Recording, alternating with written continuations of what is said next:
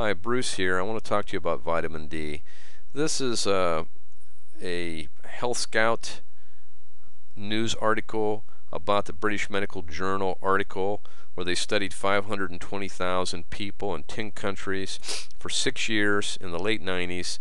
They've analyzed the data and published it recently that showed that if you have higher vitamin D levels in your blood, you're much less likely to get colon cancer. We've seen the same thing in the United States and have seen an increased risk of colon cancer and breast cancer in women of color, and it's thought to have to do with vitamin D because I don't know where that came from.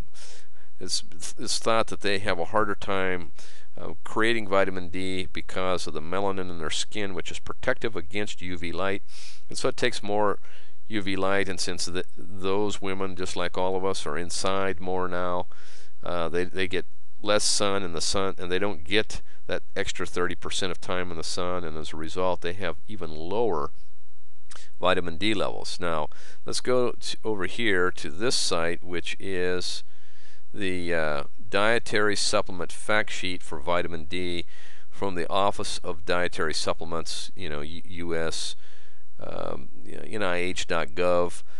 Basically, vitamin D is necessary. It's a fat-soluble vitamin. You need it for calcium. You need it for health in various ways. You measure 25-hydroxy vitamin D levels, which is abbreviated 25-OHD, and you want to be above 37.5 nanomoles per liter. We see in our lab that it's 32 to 100 is normal.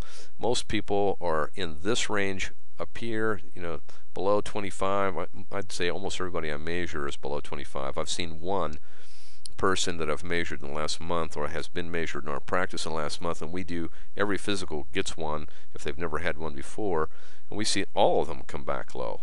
People do not get any sunshine. They're wearing sunscreens, etc.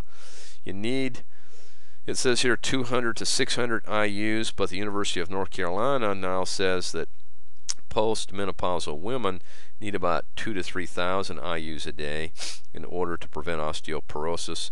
I would say that it's a safe bet that this age group that gets more sunshine probably needs somewhere between 200 and 400.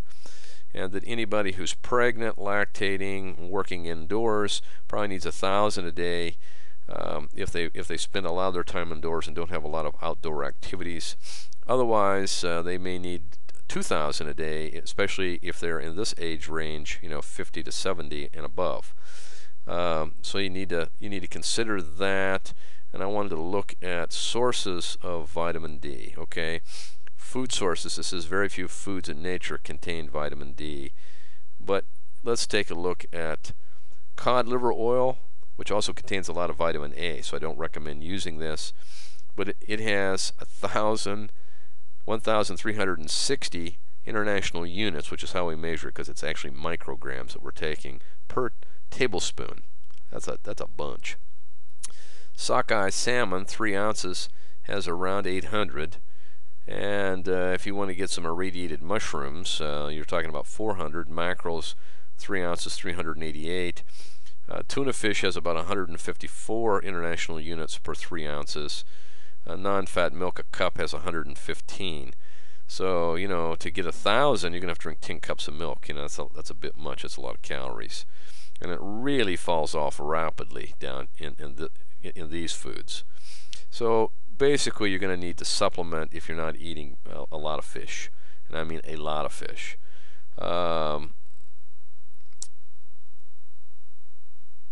I think that, I'm just looking through this. Groups at risk of vitamin D inadequacy: breastfeeding infants, older adults, people with limited sun exposure, particularly if you live in the northern hemisphere, in northern latitudes. In the wintertime, we go off of daylight savings time. You need to start your vitamin D. People with dark skin have a bigger problem. People with fat malabsorption have a problem. People who are obese, have undergone gastric bypass surgery, they have problems. And just older people, we have, the older we get, the more trouble we have absorbing it. So just think vitamin D. Leave me a comment on what you think about this on YouTube. Thanks, I appreciate it.